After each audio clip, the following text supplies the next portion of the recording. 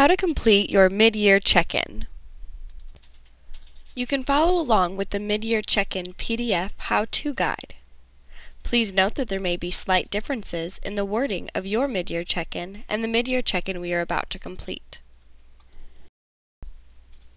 To log in, click the Talent onDemand link from Corridors. Use your network ID as your username.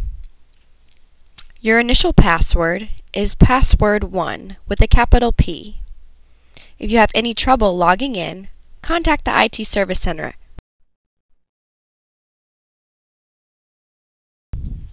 On the home screen, select Complete Mid-Year Check-In under the Your Tasks tab. Let's review how to navigate the Overview section of the Mid-Year Check-In. On the left, you will see the outline of the 3 sections involved in the mid-year check-in. The first, performance goals, the what. The second, performance competencies, the how. And the third, development questions.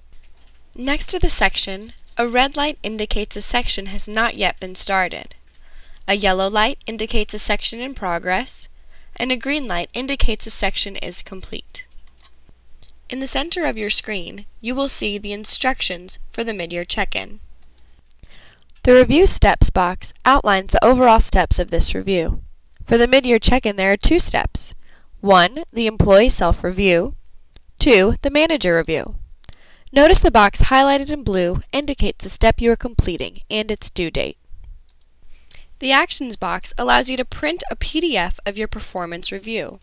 To begin completing your mid-year check-in, click Continue.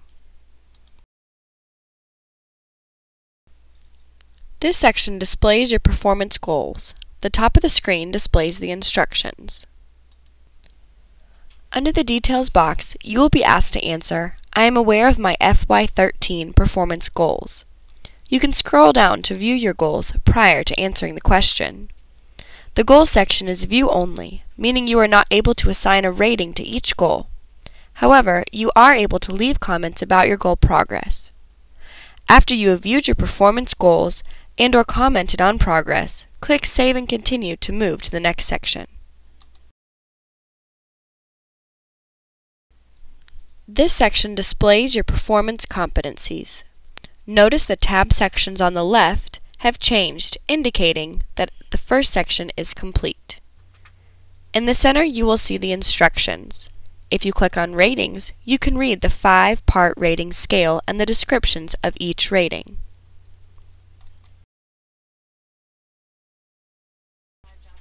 Below you will see the competencies. Read the statement and bullets under each competency. Select a rating from the drop-down scale that best describes your current performance. If you assign yourself a rating of a 4, exceeds expectations, or a 5, far exceeds expectations / role model, you should defend your rating by providing comments and examples in the comments box. At any point, you can click Save and Exit to exit this screen. To continue in this part of the process, click Save and Continue.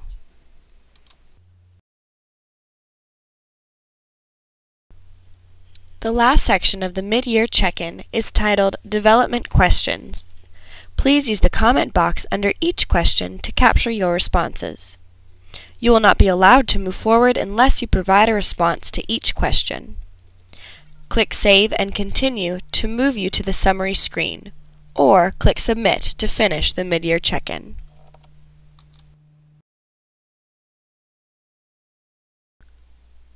The summary screen provides an overview of the mid-year check-in. It will show a score only for the Performance Competency section, since this is the only section you assigned a rating to. The Performance Goal section and the Development Questions will show NA because you are not asked to rate anything on these sections. The Manager Review is blank because the appraisals have not yet been received. Once you have a green light next to each section, you can click Submit, and the mid-year check-in will go to your manager for review. To access your completed review and view any comments left by your manager, go to the Performance tab and the Performance Reviews section on the main screen. In the center of the screen, select the My Personal Reviews tab. From here, you can get a PDF of your completed review.